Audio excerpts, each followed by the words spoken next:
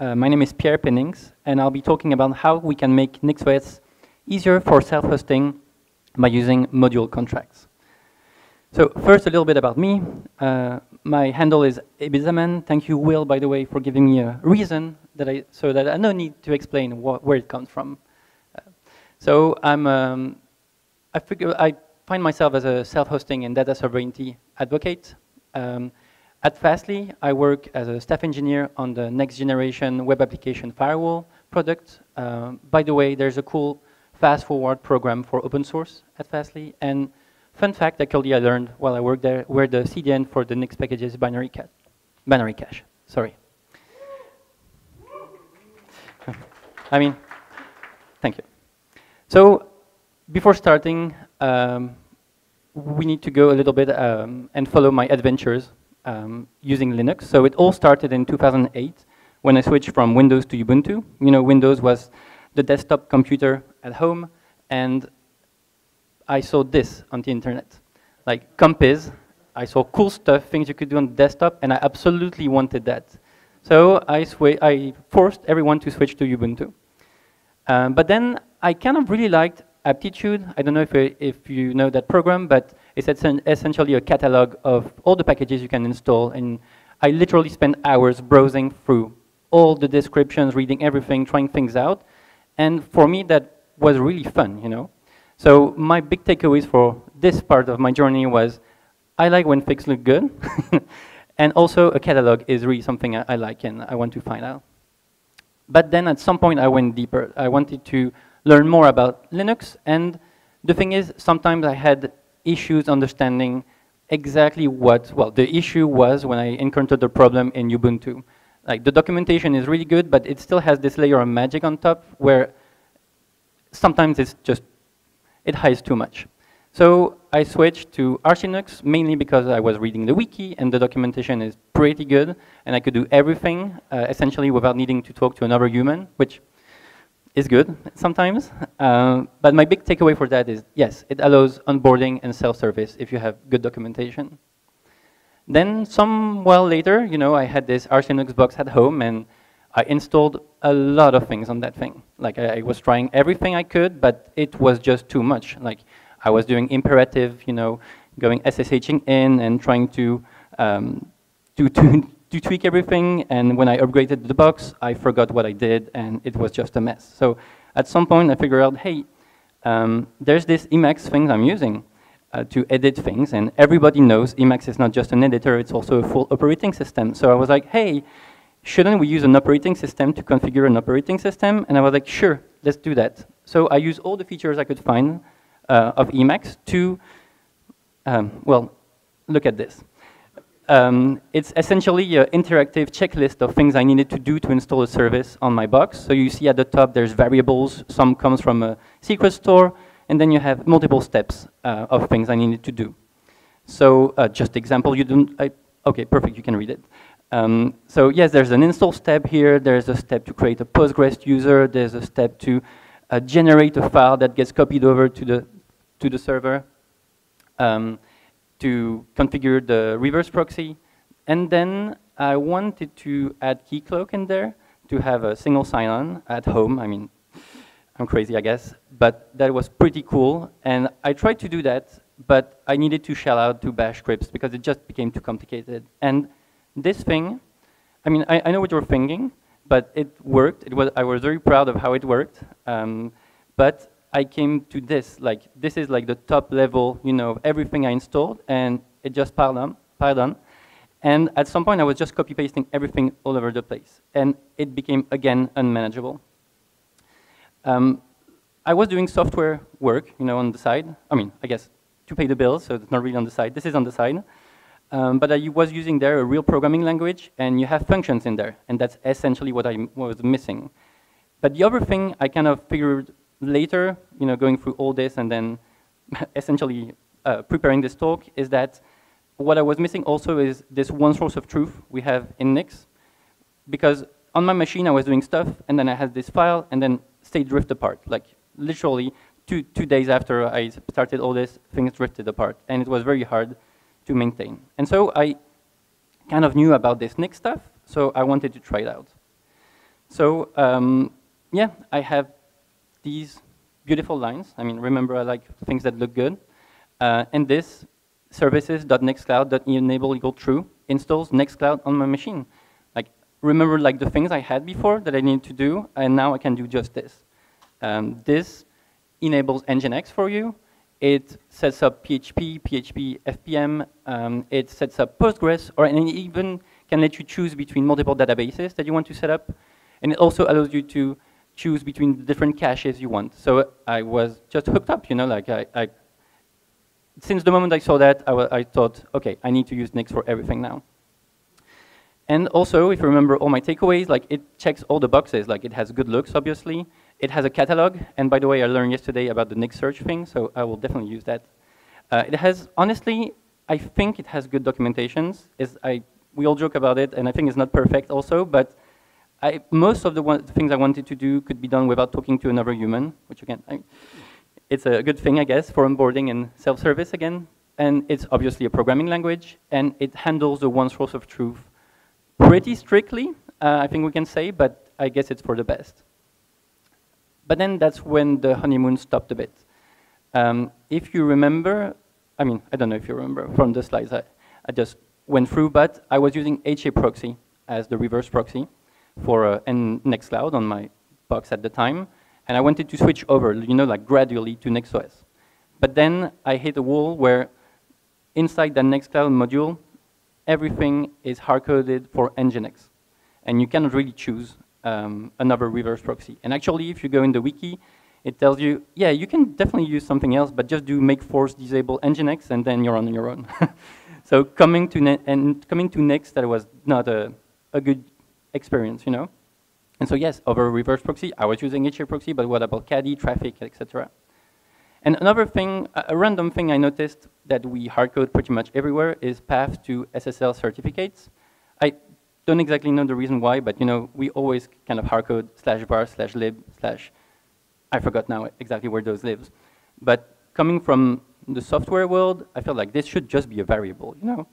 And then I guess the thing that really bothers me the most is that, like I was saying before, you can choose in the Nextcloud module, yeah, which database you want to pick, which cache you want to use, but that work is all done inside that Nextcloud module, and there's no way to reuse that.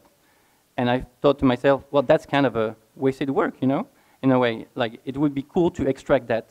And so this is how I picture the situation in my brain. You have, and by the way, I'm talking about the Nextcloud module just because that's the one I know the most. I know it does a lot of things. I'm definitely not picking on it.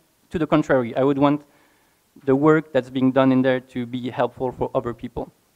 And so, again, this is how I picture the situation. There's this core module in the middle of the Nextcloud module service, and then you have auxiliary stuff, right? You have, but the thing is, the thing to realize is, to me, this is, you have a lot of implicit contracts in there. If I just take one example, say you set up MySQL, or I mean, you select to set up MySQL. Well, the thing is, how the Nextcloud maintainers set up MySQL is how they want the core to be able to use MySQL. You know, there's like, they set this up in a very specific way so that the core can use it in the way that the core expects.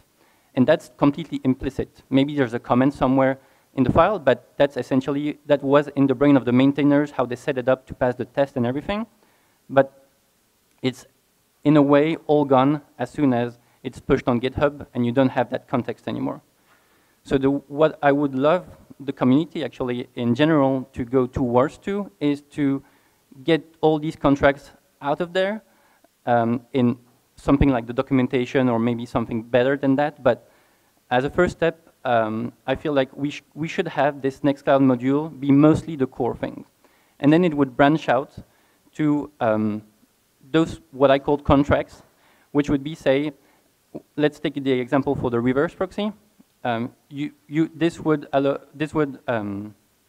show a few options that you can pick and choose for the core to use. And then on the other side, you would have the NGINX implementers knowing, hey, when people set these options in the contract, I know that my reverse proxy must work this way.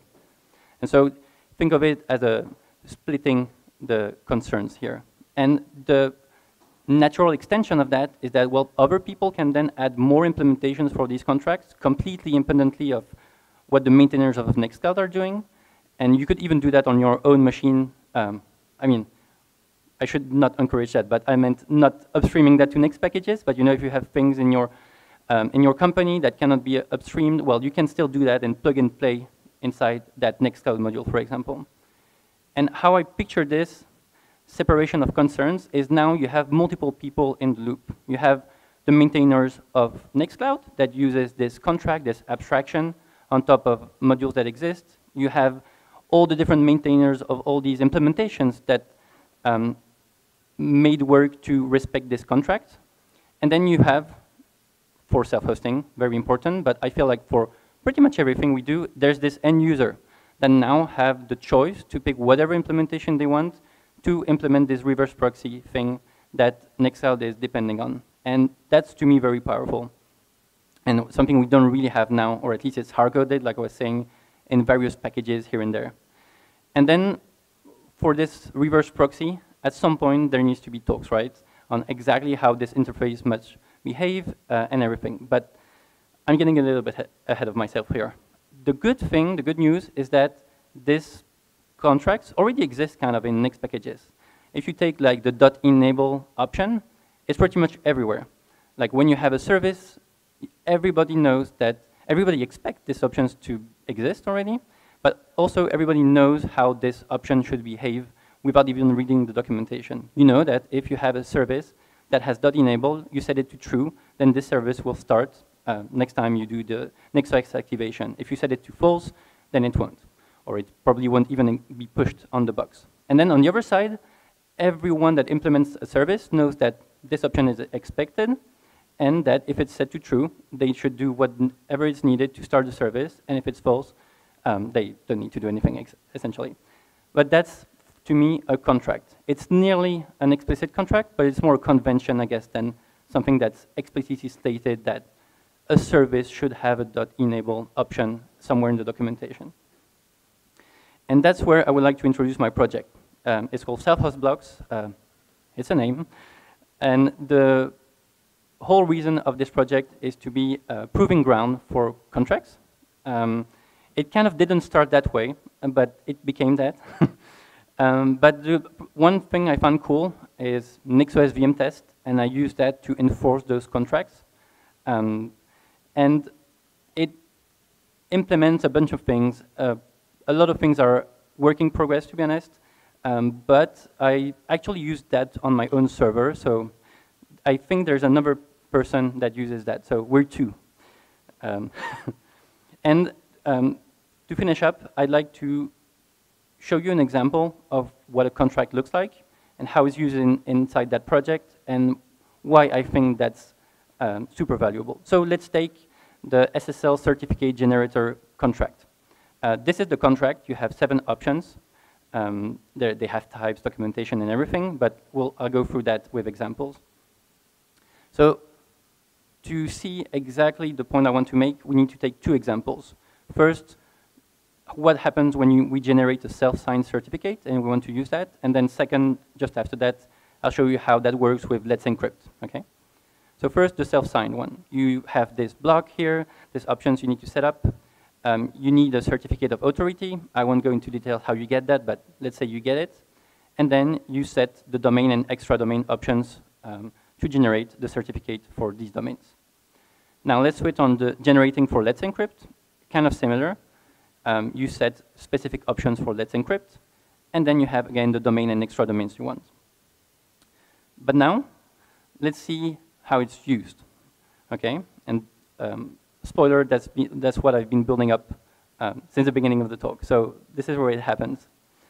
And remember how there were those multiple peoples all interacting together. So there was that end user, selecting which implementation. Well, this is represented here in that Latin block.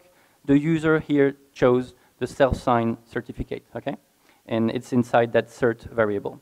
And what's going to appear inside that in block is what the Nextcloud, say, maintainers will be using, and they will receive that as an option for the module system. So here, is just setting up NGINX VirtualBox, and you see it uses the path.cert and path.key option that they know exist because of the contract, and they would set it up as a SSL certificate. They would set the group that the keys should have, when they created the Schmod group, so that they know that NGINX will be able to read those keys. They would add which services need to be reloaded whenever the certificates get regenerated, here, say, every 3 months or something. And then, oh, yeah, right. So the question was, is this work already happening inside Nix packages, or is it essentially conventions that emerged? And would it be solidifying what already exists, or kind of new work? So I don't know, actually, to be honest, if something like that already exists. The community is so vast, and things happen in so many spaces. I didn't find anything that does this, but these are the ones I found. And I think those emerged by convention and people just, copy-pasting or copying on what works in other modules. And it kind of is now a convention. But yes, the goal of this would be to have more thought about other domains of, again, I was thinking for my server, self-hosting, but maybe other aspects I'm not thinking of, like maybe some more codification of these domains and how we can make them reused in the space. And you had a question too? Yes?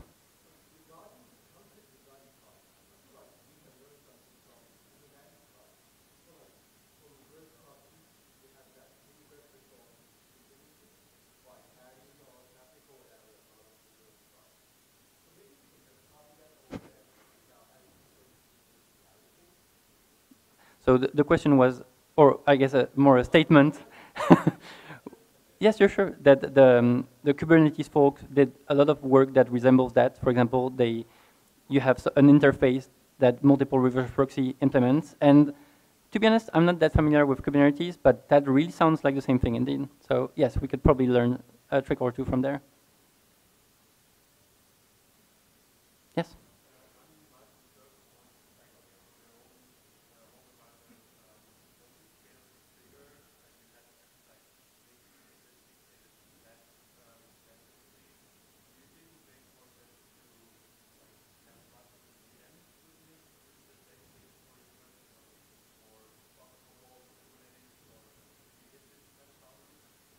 So the question was kind of what happens when you scale this out for the SSL generate certificate example.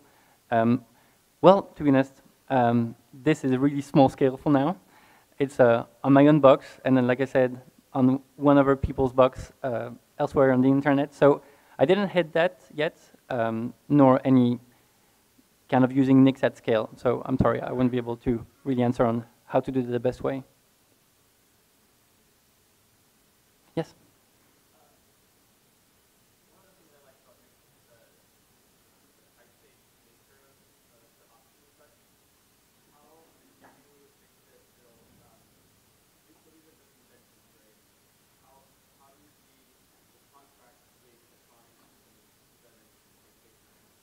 Yes, that's actually a good question.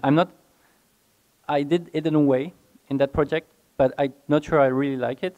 The way I did that it's to have a common library of options. And for example, you have for this generate certificate, this contract, you have essentially an attribute set inside that library with all the options. And when you say, for example, the Nextcloud module says, hey, I want you to give me something that implements that contract, it just reuses that whole block of options and put it there as an option inside that module.